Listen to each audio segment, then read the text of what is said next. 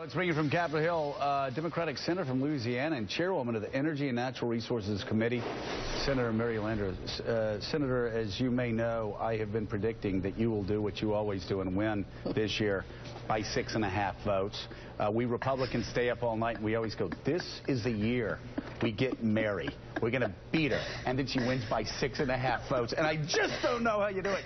But the Washington Post, the fix is saying you only have a 28% chance of winning. And I'm just wondering, where do we go? Can we bet on somewhere? Because I like your odds. If they're putting them at 28%, I know how this story ends. Go to Landrieu. Talk about your campaign. What's going on? How's it going?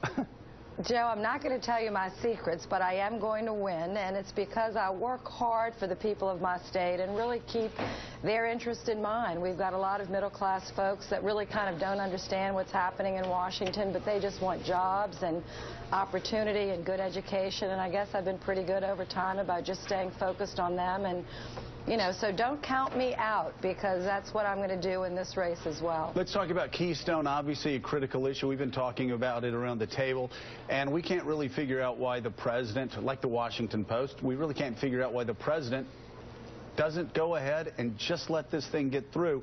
What's going to happen? Is the Keystone pipeline, and is the bill going to pass?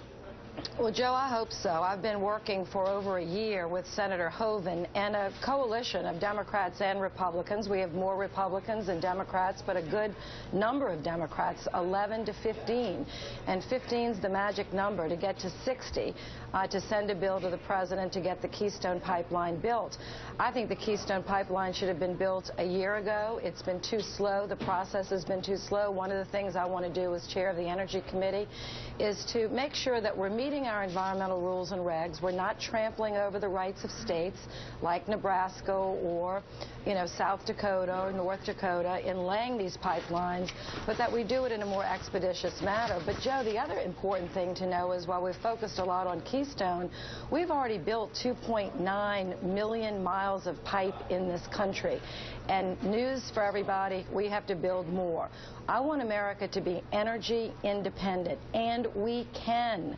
I mean, it's really the first time in our lifetime, the first time even the industry has taken this taken by surprise, and to do it with Canada and Mexico so North America becomes an energy powerhouse is what I'm fighting for. So, Mary, we got a lot of people who want to talk to you, so we're going to do a lightning round with Mark Halpern. Senator, your extraordinary message discipline daunts me here, but I'm going to try. Around this table, it is widely considered in other circles, including in your party, that the White House's opposition to Keystone so far is based on political catering to wealthy donors who don't want it built. Do you agree with that premise?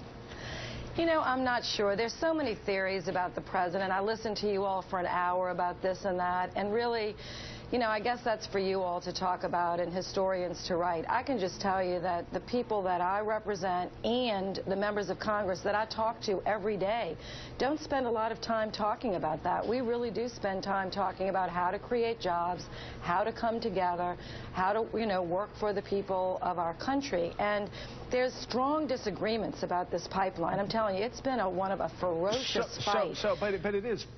Do you believe that it's politics that's stopping the president from supporting Keystone?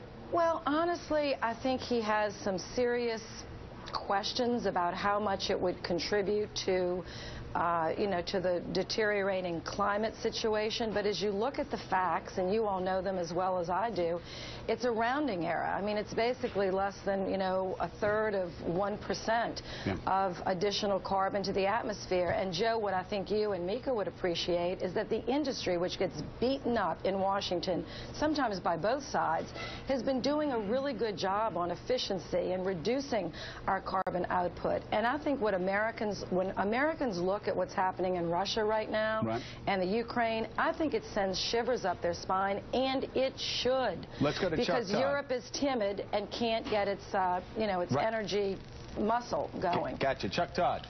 Senator, you got to win the votes of a lot of people that voted for Mitt Romney over Barack Obama in your state in 2012. What do you say to one of those voters who says, you know what, I like you, but I want the Republicans in charge of the Senate? Why should they risk keeping the Democrats, this Republican voter who voted Romney but likes you, why should they risk voting for you if it means potentially a Democratic Senate? What do you say to them? Well, first of all, I think we need senators that will find a common ground and compromise, and I'm one of the few that's left. So getting rid of me and a few other people would not be good for the country and its future, in my view. Secondly, I've worked with six governors and 3 presidents.